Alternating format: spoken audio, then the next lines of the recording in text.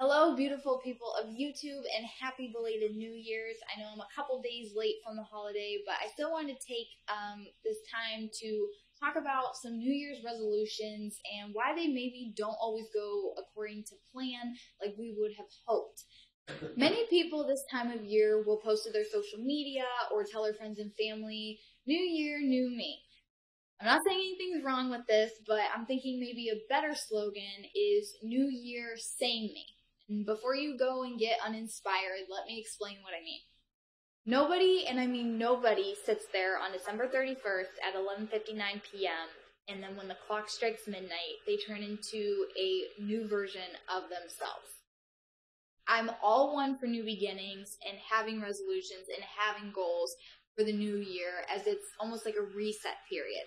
However, I don't think that we should negate the fact that these changes don't come like a flip of the switch. They take time, they take patience and self-reflection and work. And I think we put a lot of pressure on ourselves to get it right the first time, to follow through perfectly with how we're going to implement these resolutions and these changes. The fact of the matter is you're still you. You're still going to battle with the same behaviors and the habits and even just things that life throws your way in the mix of it all that can cause you to not be able to follow through with your resolutions maybe as quickly or as effectively as you would like. This is why I think many of us tend to struggle with actually completing the resolutions that we set out for ourselves on January 1st is because we get discouraged and frustrated. And I think that's why New Year, Same Me can almost be a reliever of some of that pressure to not have to be perfect straight out of the gate. There's a lot of things that we want to change about ourselves for the better, which is great, but I think we have to realize that maybe starting with baby steps or short-term goals can help us eventually reach the long-term goals. It's fine to dream big, but it's also good to be practical and realistic. So I don't know what all of your New Year's resolutions are, but there are some important things to think about when you're trying to gradually become a better version of yourself for 2019. The first of those is being realistic. Like I just said, is it actually practical to achieve what you are hoping to? Do you have the resources? Do you have the time to do some of these things? And I don't think there's anything wrong with analyzing your lifestyle or your behaviors and being realistic with yourself. Again, those baby steps might actually help to improve your overall effectiveness of reaching your goal in the manner that you want to. The second thing is having an accountability partner. Not only is this good to have someone that encourages you, but also the more we talk about something, the more we tell people we're going to do it, I think the more inclined we are to actually follow through with it. So having a person or people in your life that will not only encourage you, but also keep you accountable to do what you say you're going to do, I think is something that is really effective no matter what your resolution may be. The third thing is to have grace for yourself. Give yourself some slack.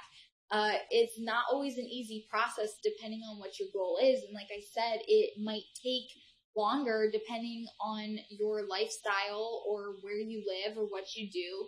And that's okay. I think, giving yourself that kindness and that reassurance that it's okay to not be perfect out the gate is something that is going to, in the long run, make your resolution go a lot more smoothly.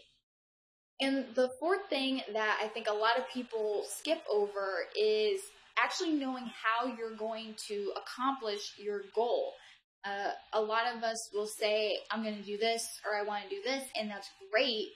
But I think when you sit down and actually implement and try to figure out how you're going to implement that new behavior into your life, it puts things into a better perspective and can keep you on track a little bit more than just saying that you're going to do something and not really knowing how. So those four things I think are super important to consider when you are trying to achieve your resolutions and your New Year's goals.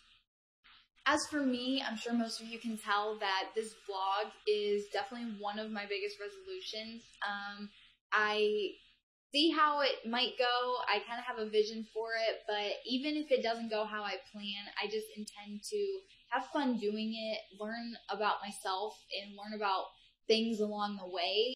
And I think that's one of the greatest attitudes that you can have towards something is not always knowing exactly how it's going to pan out, but knowing that you will get something out of it regardless. And that goes for resolutions or anything in life. People will talk about having a word for the new year, something that sums up all of their goals, all their resolutions, kind of into one. So I want to share mine with you. For me, 2019 is all about being rooted. I think that not only applies to my faith and having a deeply connected relationship with God, but also in anything, in my studies, in my career, even in this vlog project. I think having something to be rooted in is not only what keeps you grounded, but it nourishes you and it brings you joy and gives you almost like a drive and a purpose to your life. I think if you don't have anything to be rooted in, then how are you supposed to grow? So that's what I want 2019 to be about for me personally, is about growth and about bearing good fruit that can only come from being rooted in all that I do and through all that I do.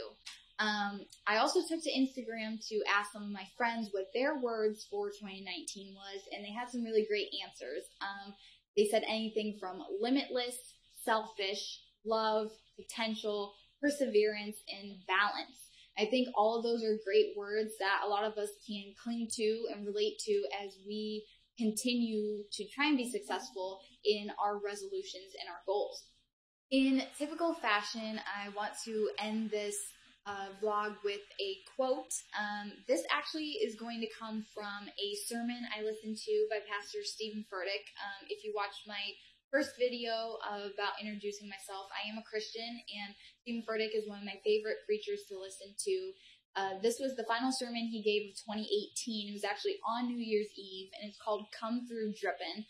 I highly encourage you to watch it, even if you're not really religious. He says a lot of relatable things about life in general, but also about transitioning into 2019 and how to be successful in that and come through Drippin. So with that being said, one thing he did mention in the sermon was that resolutions are cheap.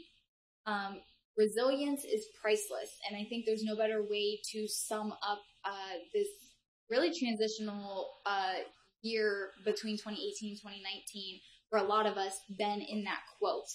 So the link for that video will be in the description. They're going to highly encourage you to watch it. It was really life-giving and empowering to, succeed at all of your resolutions and goals for this new year. So with that, I'd love to encourage you to follow me on my social media platforms right here on these links to my Instagram, my Facebook, and my Twitter. Also, click that subscribe button right down at the bottom of this video. Please feel free, as always, to comment anything, questions, new topics that you'd like me to cover, or just any comments about this video. I really appreciate you all spending time with me. Thank you for taking the time out to be with me and watching this vlog, and I hope to see you again soon.